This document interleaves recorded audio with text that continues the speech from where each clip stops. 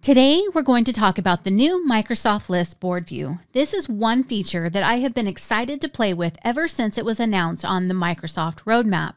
In this example, we're going to look at how to take my content tracker and use the status column to turn it into a board. I've selected my content tracker and I'm going to briefly go over the data that's included so that we can understand what columns are required in order to make the board view work. So here I have the content title, an application, a description, the status of the item I'm working on, and what kind of content I am creating. In order for the board view to work, you must have either a choice column or a Boolean column like yes or no. So in this case, status and content are both choice columns, so they are good candidates for a board view. If you go all the way over to the right-hand side of the screen and click the drop-down next to all items, you will see the option to create a new view. And then you must give your view a name. And then select the type of view you want, which in this case is a board view. Now, List is going to ask you to choose a column, and you're only going to see the column types that are eligible for a board view. So if you click this drop-down and don't see anything, you don't have the proper data set in order for it to work. So I want to organize my board by status. And then I will simply click Create. And now we have our board view. What we have here are different swim lanes for each status that I have set up in my list. Lists is always going to add an unassigned items column, and then I added draft needs approval, edit and update, and published. In this scenario, I forgot to include a status for in progress, so now I need to add a new bucket. All you have to do is click the plus sign and then type in the name of your new bucket. And what it's actually doing is adding another choice to the choice column that I created in the all items view. Now notice that my columns are a little bit out of order.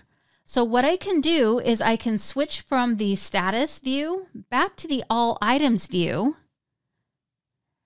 go to my status column, select column settings, and then select edit. And now you can see all the different choices I have. So first, I want to give the in progress column a color. Color coding just makes me happy. If you hover your mouse to the left of the status choice, you can drag and drop it to any order in the list. So I'm going to make in progress be the first choice. You can grab any of the choice pills and move them around in any order that you like that makes sense for your process. And when you're done, all you have to do is click Save. I refreshed the screen and switched back to the board view, and now you can see that all of my columns are in the order that I specified. So let's create a brand new item.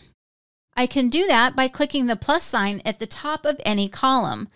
For my workflow, I always start everything is in progress, so I'm going to click the plus sign at the top of that swim lane. And then from the right-hand side, a data entry card is going to open, and I'm just going to quickly put in some information. But notice that because I started in the in progress column, that the in progress choice is automatically populated for me. Once I'm done filling in all of my entries, all I have to do is go to the bottom of the card and press Save. Now we've added a new item to our list, and it's represented as a card in a swim lane.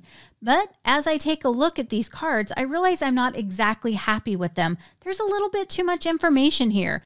So let's take a look at how we can customize these cards. Navigate to the right-hand side of your screen and click the drop-down next to Status Board and choose Customize Card. Now that we're in the card designer, we can see some of the choices we have. In the Select Content area, there is a check mark in each of the columns that has data. In the Change Settings area, we have Show Column Names as Labels. Notice when I deselected it, the card automatically got a lot smaller. In the content area, I'm also going to deselect description because I really don't need that information on the card. With just a few quick steps, I'm able to customize my card and show just the data I need to see right up front.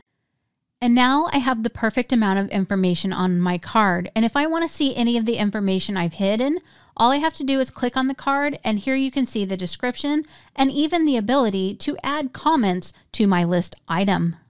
Now, as I work on my particular project, let's say it's time to get approval from my supervisor for this test item. Rather than going into the card and updating the dropdown, I can just drag and drop it into the next column. And notice that lists automatically updated the status to draft needs approval. And as you can see, I can continue moving the card all the way through the phases until I'm done.